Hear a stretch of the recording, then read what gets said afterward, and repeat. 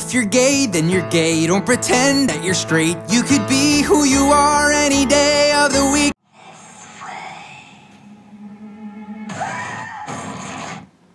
No player boy can win my love.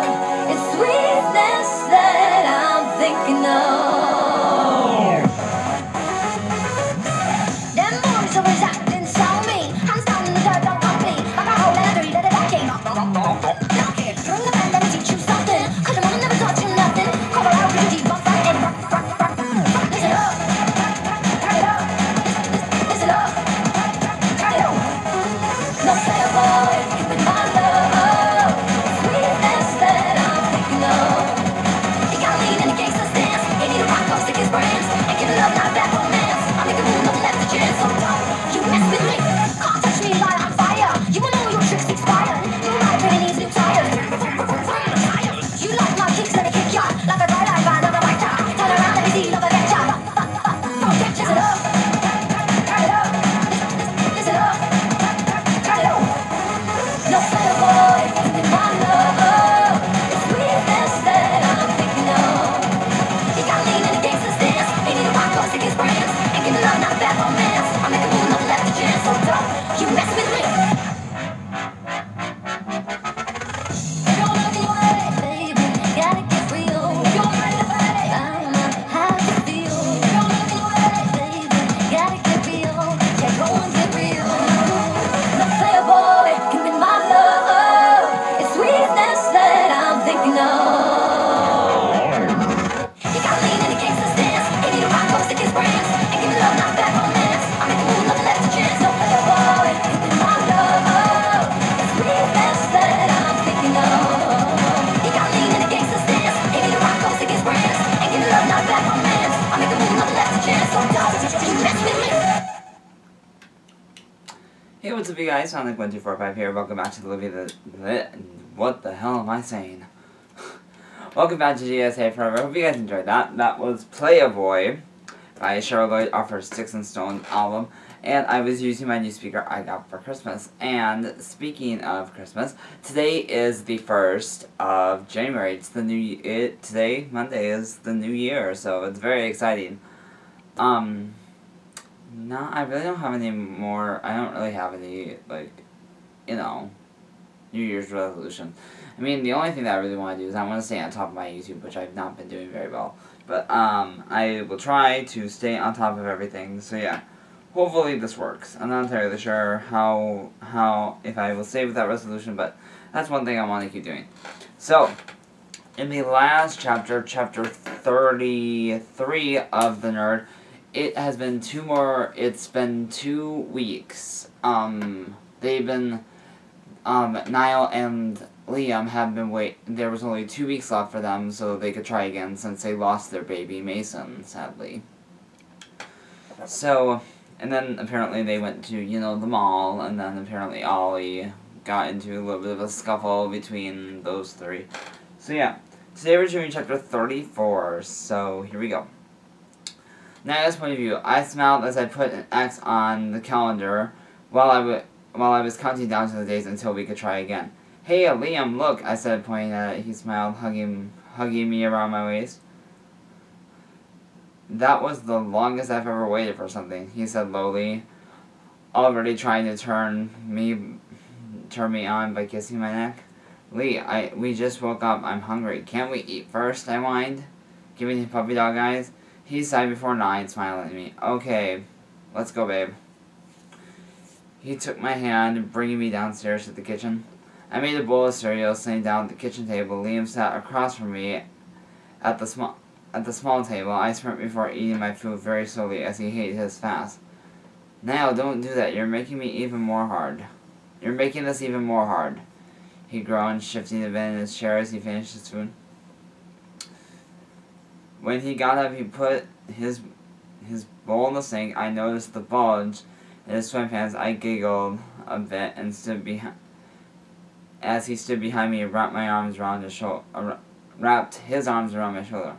Hurry up, Nine, he said lowly in my ear. I shivered a bit before pushing the bowl away. Let's forget about breakfast then. I breathed out, getting up and going over to him. I wrapped my arms around his neck, and his hands automatically went to my bum. He pressed his lips. I pressed my lips to his. In the heated kiss, my hands going to his hair. He squeezed my bum a bit, making me jump, rubbing my legs around his waist as he held me up, putting his hands on the back of my thighs. "Bedroom," I demanded. He bit his bottom lip, going back to our room and pushing me onto the bed. He climbed on top of me before attacking my neck with kisses. His hands went to the hem of my shirt, pulling it over my head as he took his off along with the sweatpants and mine. Then he reconnected our lips, biting my bottom lip once again. Sliding his tongue in my mouth, they bowed for dominance for a while before he sucked on mine, starting to grind, making me moan loudly. "Liam," I whimpered before he ripped off both of our boxers. He examined my body before his eyes landed on my stomach. He lowered himself down, kissing right above my belly button while I whimpered a bit. Then he made me bend my knees so my feet were flat on the bed, grabbing some lube from the drawer. "Been a while, might hurt," he mumbled, covering 3 fingers in lube. I squirmed a bit and whimpered. "I don't care," I panted as he teased my hole. He slid one finger in, making me bite my lip. He curled it slightly, me gasping as he slipped another finger in without warning. He scissored me, moans escaping my lips when he curled his fingers into my prostate. "Liam, please," I whimpered. He smirked at me. He pulled his fingers out before covering his length in the lube. He came back up to me and put his hands on the side of my head. He kissed me gently while lining up his tip with my entrance. He pushed it in, me biting my lip at the stretch. He continued to push it in slowly, and when he was all the way in, I let out a breath. I didn't know I was holding out. The pain was replaced with pleasure. It was rocking on him just to get some sort of friction.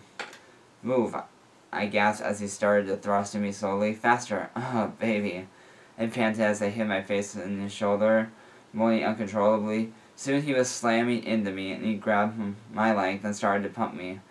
We couldn't tell whose moans were whose when we continued to rock, the bed hitting the wall a bit.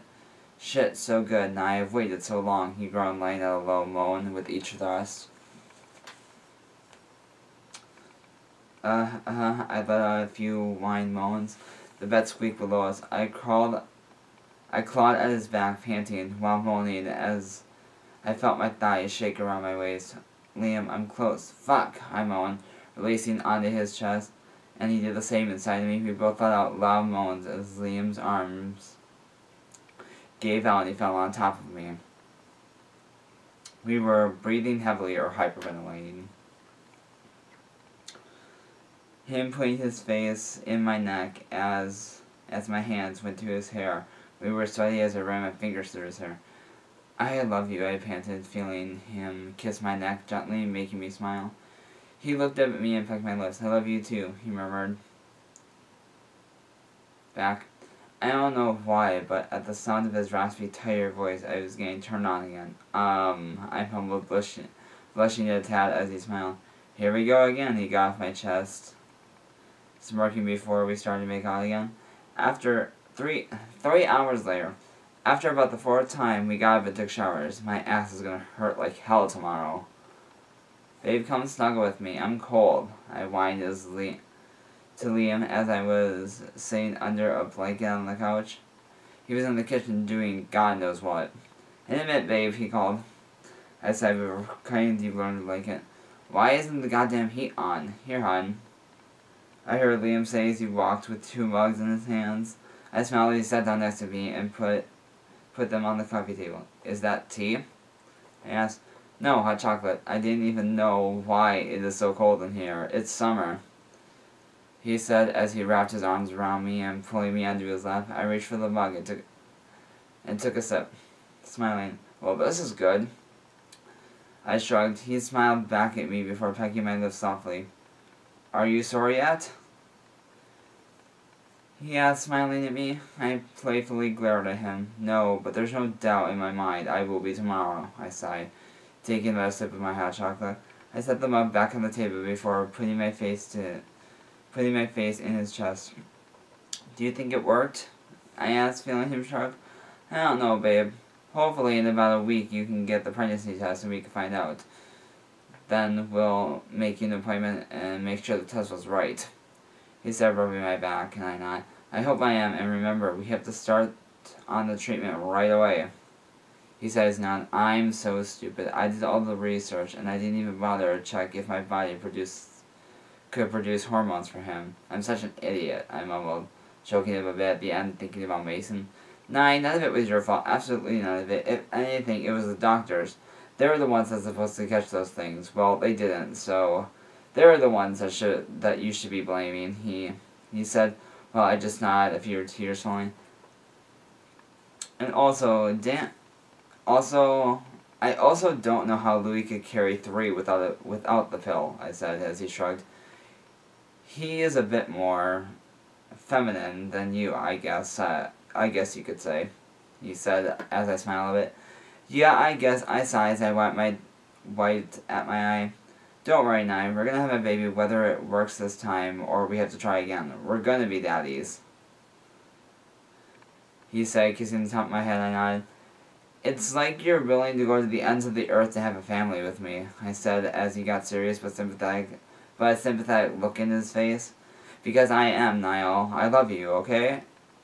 And I may not have a ring, but he trailed off as he got up and got down on one knee in front of me and held his left hand in both my eyes. I covered my mouth with my right. Niall James Horn, will you marry me? He asked. I was in shock, but I knew what I wanted, and I wanted Liam forever. So I nodded, wrapping my arms around his neck and hugging me back. Yes, yes, yes, yes. Oh my God, I love you so much, I whispered as I started to cry. I love you too. I'll get you a ring I'll get your ring soon to let everyone know you're mine, he said, but I just kept hugging him as I played it with his hair on the back of his neck, hiding my face on his shoulder. I think you're already made sure of that, I mumbled, pulling the collar of his shirt down to reveal several love bites he gave me. He chuckled a bit. But those won't last forever. A ring will, he said. I smiled even wider as I pulled back, looking onto his eyes. His chocolate brown ones were also filled with tears. Then I crashed my lips onto his, and we both shared a passionate kiss. I love this boy so much it hurts. On this note, trust me, he's pregnant again. I want there to be a Liam baby, haha. Anyway, Larry and now Liam wedding. Wow, haha. Ash. So yeah, I hope you guys enjoyed this chapter. And